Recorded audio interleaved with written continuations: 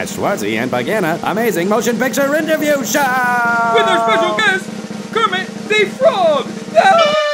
Hi-ho, I'm Schwartzy. And I'm Pagana, and it's time to stop the music. It's time to shut the lights. Oh, what are you talking about? Where's the music? Where's the lights? It's just stop the music in the script. It says shut the lights. Yeah, but would you turn on the lights? You do realize it's just a metaphor. Oh, a metaphor! Yeah, right. You know what one is, right? Yeah. What is a metaphor? It's for the cows to have a place to graze. Look, I'm not in the mood. What kind of mood? Cow mood. Yeah, of course a cow mood. That's what they do. Ah, wagga, wagga, wagga.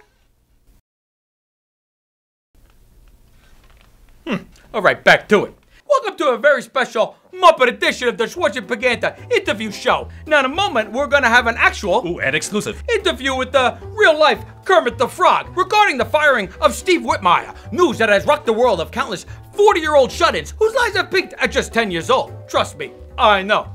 Now, like Steve Whitmire and our good friend Frank Oz, who was kind enough to drop all lawsuits and charges, we too have been fired by the Muppets organization. Yeah, now most people don't realize that we got our start on Sesame Street, but was promptly dismissed. And unlike the recent firing of the original but aging cast members, it wasn't because we were too old and useless. Our firing was for completely illegitimate reasons. Yeah, because if there's one thing Sesame Street has taught us, it's not to discriminate against any group, except the elderly. Oh yeah, ageism. You know, it works because the victims are too old and feeble to fight back.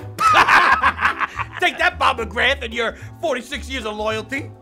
Hey Andy, I actually can't remember why we got fired. I thought it was because I murdered that blue monster that kept stealing my cookies. Nah, I think we covered that up pretty good by putting in that garbage can and burying... Oh, wait a minute, maybe because we buried that grouchy puppet in there too.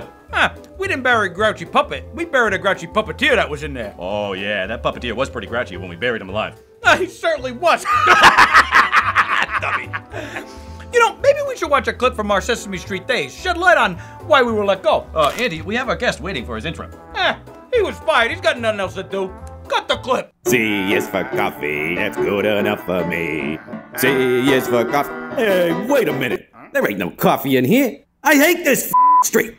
Where's that Prairie Dawn dame with my coffee? Prairie Dawn's not an assistant. She's one of the actresses. Yeah, right, football. She's a dame, she gets my coffee. Hey guys, I just cooked the biggest chicken I ever saw. Look at the wing bone. Come, have some. It's delicious. Oh man, I was bummed to lose that job. You know, I really liked working with those kids. I mean, I really liked working with those kids. Oh yeah, just like Kevin Clash. Look it up. Hey, wait, you think that's why we were fired? No, I remember why we were fired now. It was because of that yellow egghead and I, we shared a room, and he didn't like how I slept. Oh, right, because you snore and you have those screaming night terrors. It was more about he didn't like where I slept. Where you slept? What do you mean? Yeah, well, we had bunk beds, and I like to sleep in the bottom. Oh, he wanted the bottom? Well, he had the bottom. Oh, so he was mad because you slept in his bed? Partially. Partially? What do you mean by partially? He was mad because I slept in the nude. You know, I've been meaning to talk to you about that myself, actually. Oh, right. Well, without further ado, we welcome our first pantless interview. Schwartzy, what are you talking about? You interview people with no pants on all the time. Yeah, but this is the first time the interview subject has had no pants. Voluntarily. That goes without saying. Ladies and gentlemen, please meet Kermit the Frog.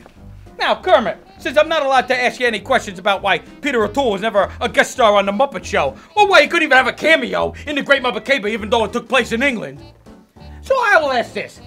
Why are you the only puppeteer that was fired? After all, I think the whole lot of you should have been thrown out on the street after that horrible ABC Muppet reboot that you guys put on. I mean, really, it was one of the worst things I had ever seen. And I took acting class with Vin Diesel. Now, no offense, but it was ill-conceived, unfunny, disrespectful, and embarrassing. As the performers entrusted with such a beautiful legacy, you puppeteers should have all band together and refused to do that junk. Yet week after week, you put it on, and you gave me anxiety, agita, cramps, gout, headache, the vapors, and 2 heart attacks. In fact, I think I'm having one right now. Whoa, Andy, take it easy. I don't think that's helping. I'm not trying to help.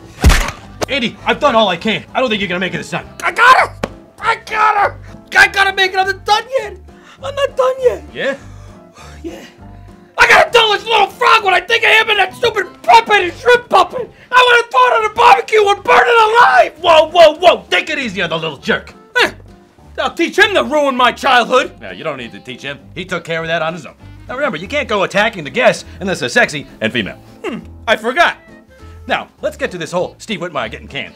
Oh yeah, do you think he should sue Disney for arson? You dummy, arson is fire. Yeah, he was fired. Okay, now let's settle down and get to it, okay? Let's talk about the public statements made by Steve Whitmire to Disney. Now, it's hard to believe that Whitmire's been with the Muppets for 26 years. That is hard to believe. I've never even held a job more than 2 days. Well, except that time I worked in a penitentiary. Oh, yeah? How long did you work there? 3 to 5 years with some time off for good behavior. I don't even feel it no more. It's true.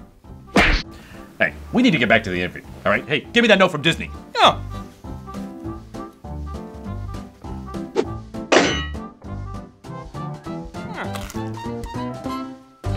This condemning note says, and I quote, unacceptable practices over the years. Oh, and allegations of assault, stealing, larceny, indecency, and whoa, I can't even say that one on camera. Whitmire, you, sir, disgust me.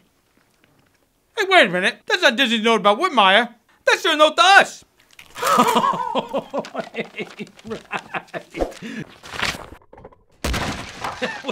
That was just a misunderstanding.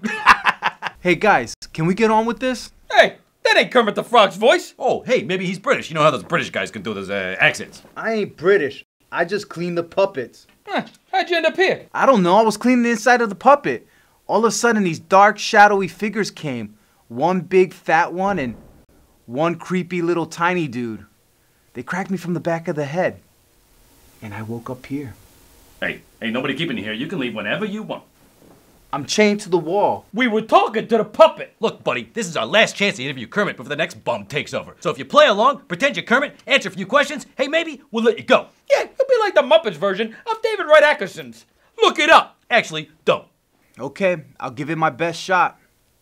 Hi-ho, I'm Kermit the Frog, yo. Well, that doesn't sound anything like Jim Henson's Kermit the Frog. Yeah, you sure you aren't Steve Whitmire? You know, a lot of people have told us that we remind them of Muppets. Cause you're good friends and tell corny jokes like Kermit and Fozzie? No, that's not it. Why? Cause next to each other you guys look like Kermit and Piggy? Oh, it's because we sit up in our balcony and make fun of people. It's funny because it's true. Yo, are we done here? You know, Kermit, you were done the day Henson died. Yeah, you were just hanging around way too long. Give it up, Frog. Hey, you know, Andy, Disney owns the Muppets. So? So Steve Whitmire and Disney are in this very public dispute over this whole Kermit thing. So? So none of the other puppeteers are coming to his aid. Yeah, just like that last Muppet program, it's very un-Muppet-like. Going up against Disney so publicly, you know, he might never work again. Lucky bum. No, you dummy! Look at us, we're talking to this two-bit homeless Kermit, making fun of everything and everybody. We didn't make fun of Spielberg in that lousy Kingdom of the Crystal Skull movie in this one. Come on, we're going up against the biggest, most powerful, meanest company in the whole wide world. Why, they'll blacklist us, they'll murder us, maybe even worse. What are you saying, Schwartzy? I'm saying, this is career suicide. What if we just don't release this video? What do you think? You know, I think it might just be the smart thing to do.